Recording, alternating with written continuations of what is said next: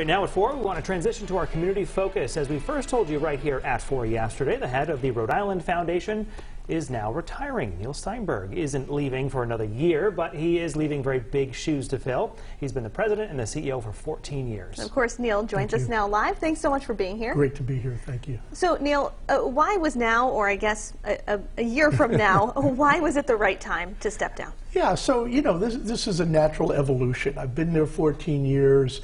You know, you start to get a little older. I'll be 69 next year. It's a great time. The foundation's doing really well. I'm in decent shape. So it just seemed like this was a good time to do a transition. You know, you always want to go out on top when things are going well and allow enough time for an orderly transition, for a proper search process. So it just felt like it was the right time. You mentioned things going well. They're going very well. Just to recap, your foundation has raised more than $600 million in your time there. You have overseen $700 million in grants. What is the secret to doing that? The secret is just being proactive part of the community and working with people in the community. So we work with generous donors, and that's how we raise the money. The money grows and the endowment grows because up until recently, the stock market was doing pretty well, and it has over the long term.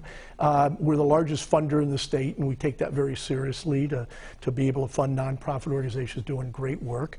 And that's what we do. And it's a very good model of the more money we raise, the more we can give out. The more community leadership and activities we get involved with, the more we raise the profile and people work with us.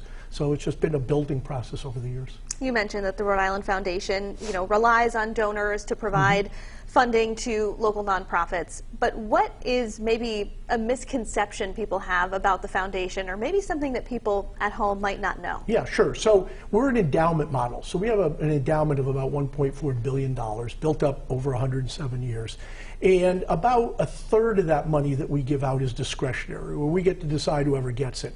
But a lot of the funds, donors decide they want to go to this organization, or they want to go to the arts, or they want to go to, you know, South County or something. So we both steward what the donors' wishes are, and that includes bequests. People pass away and they leave their legacy. And then the rest is up to our grant program officers to determine the needs in the community.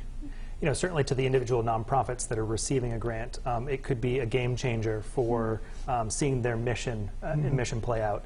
You know, in all the grants that you've helped hand out, is there a moment that stands out to you that you said, wow, we're really making a difference here? Yeah, boy, that's a tough one. You know, we're the largest funder. I say that very humbly. I wish we were the 10th largest funder. I wish there were a lot of other big funders. You know, I have to go more current. So during COVID, starting in 2020, we pivoted and very quickly raised a lot of money for people in need, for housing, for food insecurity. And we raised, during that first year, $20 million. That was game-changing.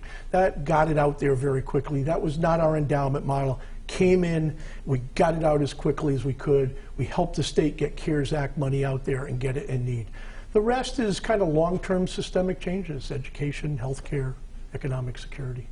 As we mentioned, you're announcing your retirement now, but you're going to stay on with the foundation until May of 2023. There's going to be an extensive search for your replacement. Maybe that person is out there watching right now. What's your piece of advice to them? You know, the commitments to the community in Rhode Island.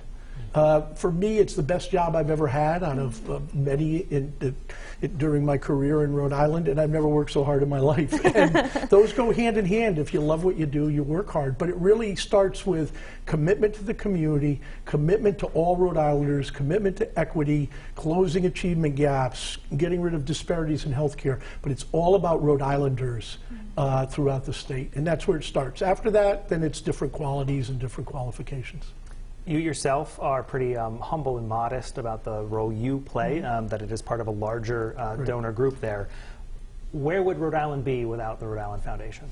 Well, you know, like I said, we're a large funder, and so it's our privilege to do that, and I'd be remiss if I didn't talk about our team at the foundation. It's 50 very committed, passionate people working every day in different areas to help Rhode Island, and so it's our responsibility. You know, we're here of, for, and by Rhode Island to be a proactive community and philanthropic leader.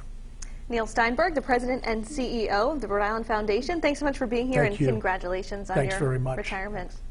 And looking ahead to tomorrow's Community Focus, when we will have our monthly conversation with Rhode Island's Education Commissioner Angelica Infante Green.